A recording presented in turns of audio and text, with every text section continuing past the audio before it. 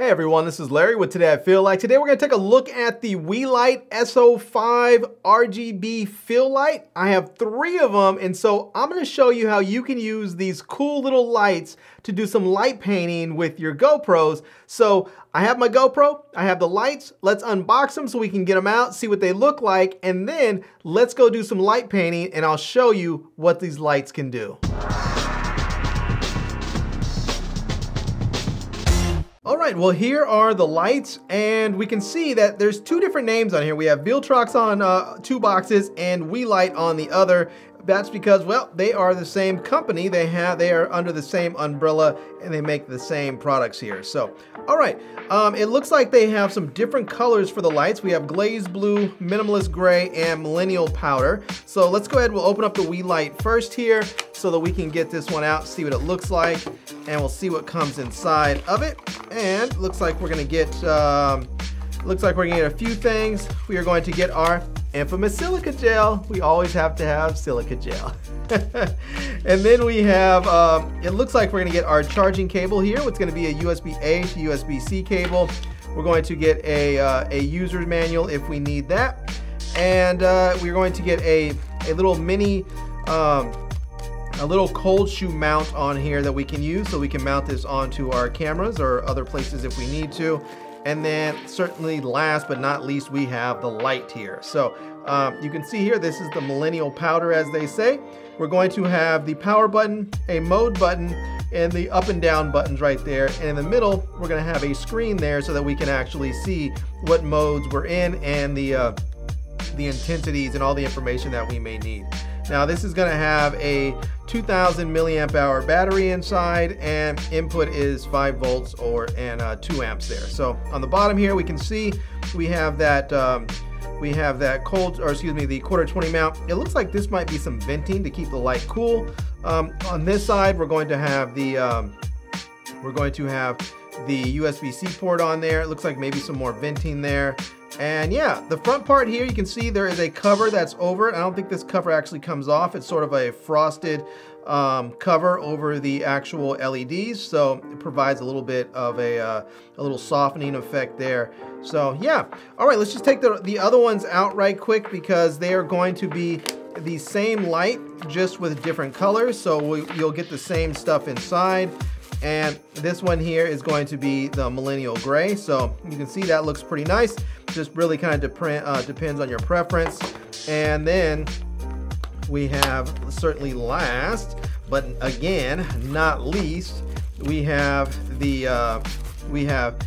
glazed blue there. So yeah, those all look very, very nice right there. I like them. I think they look good. And if you're, you know, one thing that's nice about these, if you're using these and you want to, you have somebody working with you and you want to tell them which light to change, you can just tell them change the blue one or change the, this, you know, they may say millennial powder. This looks more like peach. You can say change the blue one or the gray one or the peach one or whatever, so that they know exactly which light to use. So, all right, let's go ahead now, and I'm going to set up my GoPro for light painting, and I'll show you how to do that in the GoPro settings, and then we'll go outside and we'll do a little light painting with these lights. All right, so here's my GoPro, and the first thing we want to do is just swipe over till we get to the time-lapse mode, because that's where we want to be. So we're gonna go ahead, once we're in time-lapse mode, we're gonna click on whatever mode is on there if it's not in the light painting mode. So we'll just click right here where mine says vehicle lights. And now you'll see there, we're gonna have many different options. You'll see where it says time warp, lights, star trails, light painting, vehicle lights, and also night lapse. We're gonna choose light painting. And before we actually do it, but we can go ahead and click it just so you can see it loads up on there. And it's gonna say, use a long exposure in dark environments to create brushstroke effects with moving light. So, and what we want to do is we're going to go in here and we're going to just click the little pin there so we can actually change how we want this. And you can see it's going to show you have the option for your trail lengths. You can have max, or you can drop this down to long, or you can have it at short right there, whichever one works best for you. Now, I do recommend just playing with these and see which best suits your style, because even though I like what I like. You may like something a little bit different, and the max, long, and short, they all have to do with personal preference and what you're trying to do with your, you know, with your light painting. So, all right, we're gonna go ahead and leave it on max, but you can see also on here, it'll show you, it says view example, so you can see right there what that's gonna look like. If you go to long here and click long, you can click view example, and you'll get an idea of what that's gonna look like as well. And if you go to short, you can also see an example of how that is going to look. So yeah, all right, I'm gonna go ahead and put that on, I'll leave that on max there. And now we're gonna leave the resolution. You can change it here at, you can leave it at 5.3, or you can go to 4K. You can also shoot at 16:9 or go to 4:3. I'm gonna leave it at 16:9 at 5.3K. That's the max resolution there. It says the shutter is set for 2 seconds. You can change that if you want. You can have it, you can have the night shutter at 2 seconds. You can go here to half a second, or you can go to night shutter at 1 second. I'll probably leave it there for the moment. And then you can see where it says duration, no limit, timer. It says a timer set for 3 seconds. This I think is very, very important when you're shooting anything that is long exposure. When you push the shutter button on a camera, there is a period of time where the camera shakes a little bit. Even if you don't notice it, it may not even be noticeably shaking, but there's a little bit of vibration just from pushing that shutter button.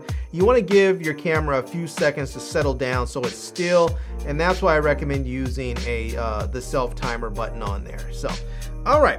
Now you can see where it says duration, no limit. That means that it's going to continue to shoot even, you know, for as long as you wanted to until you actually push the shutter button again. Or you can change that and you can go from, say, no limit to 10, 15 seconds or 1 minute. I think there's a 30-second one in there somewhere. Let's see if I can get to it. There we go, 30 seconds. You can go 1 minute, 5 minutes. I think there's a couple. It's kind of hard to get in there to get to each individual one, but you can go up all the way up here to 3 hours if you really want to do some crazy painting. So I'm gonna go ahead and I'm gonna put this at like 30 seconds. I'm gonna do it at like 30 seconds. I don't really need much longer than that most of the time, but we'll leave it there at 30 seconds so I have enough time to paint what I want to paint and get out of the frame. So, all right, let's go ahead and go back now. And then we're gonna go ahead, we're gonna leave zoom at 1x, and then here where it says bitrate, it's locked in on high. The white balance is on auto. You can leave it on auto. I'm gonna try auto and see what it does. You know, we'll see how it works out. Now the ISO, it says it's right now is set for minimum of 100, maximum of 100. If you have if you have a shutter that's like 2 seconds, that may be enough.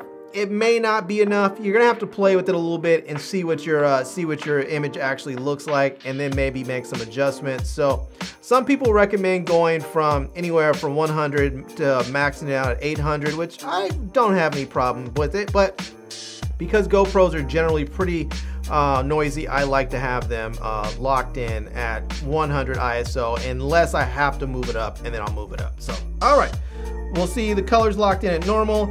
Everything else here you can leave as you can adjust as you like for your layout, for your shortcut layout, and then that's it. All right, we are ready to go.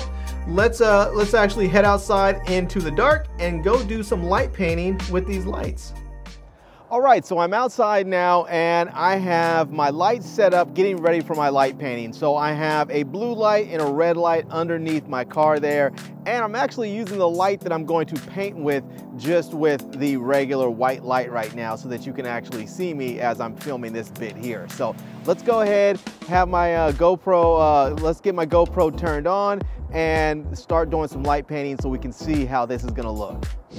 All right, so I'm just going to run around the car, actually just walk around the car here, and I'm just going to sort of wave the light here. I'm just gonna wave it around.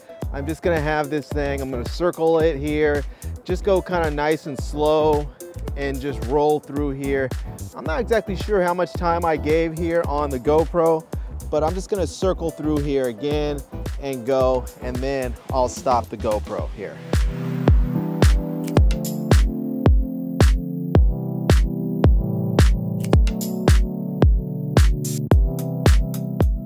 So I think I have this worked out. All right, I think I have this worked out. And what I want to do is I want to go ahead and do the light painting around the car here. And then I'm going to come over here and I'm actually going to step off to the side. I'm going to turn the light off altogether. And I'm going to step off to the side and I'm going to then turn the light onto a white color there. And now I'm going to do a little bit of painting there. I'm just going to put some white light on the front of the car there and just going to wave it across a little bit, paint right in there, and hopefully it brightens it up a little bit. And there we go. And now I'll turn that off. And now let's see what we have.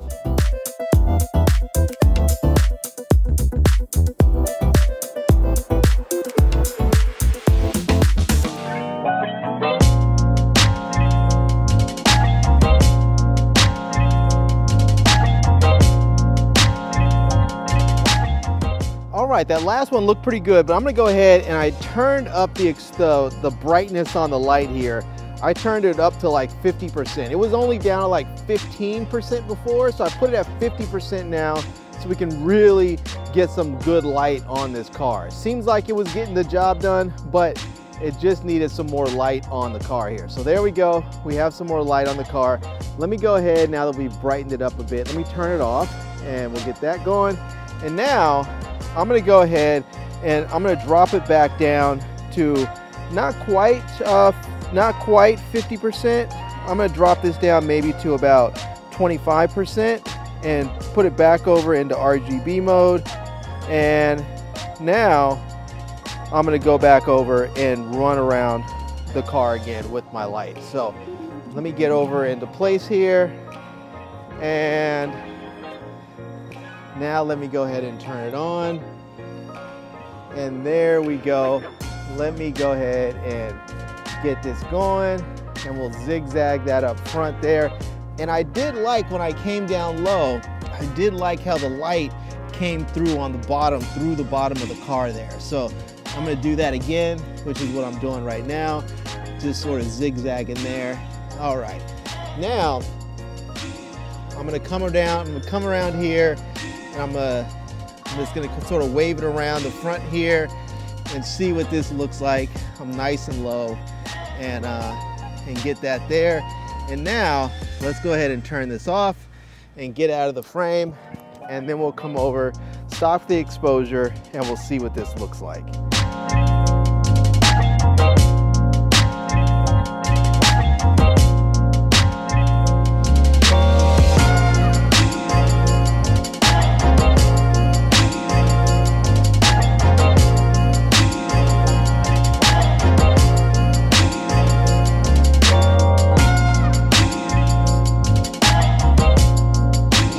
Alright, well there you go. You can see you could do some pretty cool light painting with these Weeylite Viltrox S05 RGB lights. I want to try one last thing just with me, just sort of like light painting some circles or something with me without the car. So I'm gonna go ahead and just back the car up out of the way and we'll try it again and see how this looks. But you can even see here, using this as like a main light can work. It's pretty dark out here, so you don't even need this light up very bright. I think it's at like 50% or something like that. But yeah, all right, let's go ahead and try again, just using me.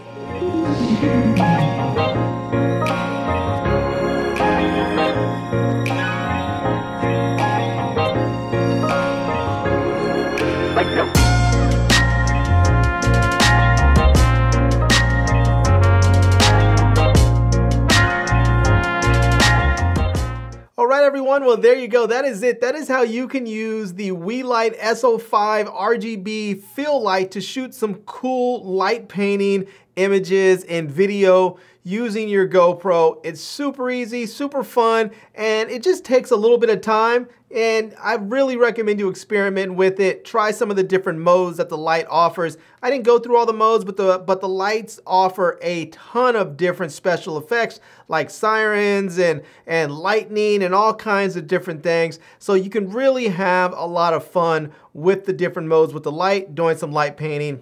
try it out, see what you think. So, and you can also use these lights for pretty much anything. I mean, you could use them as main lights, you can use them as fill lights, you can use them as background lights.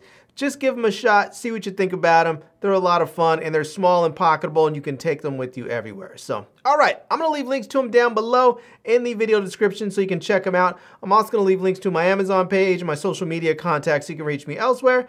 And I hope you enjoyed seeing this video. If you did, please give it a big thumbs up and please subscribe to this channel and follow me on Instagram. And I am Larry with Today I Feel Like. Thanks for coming back to see me. Come back and see me soon. And until next time, love, peace, and hair grease. Peace.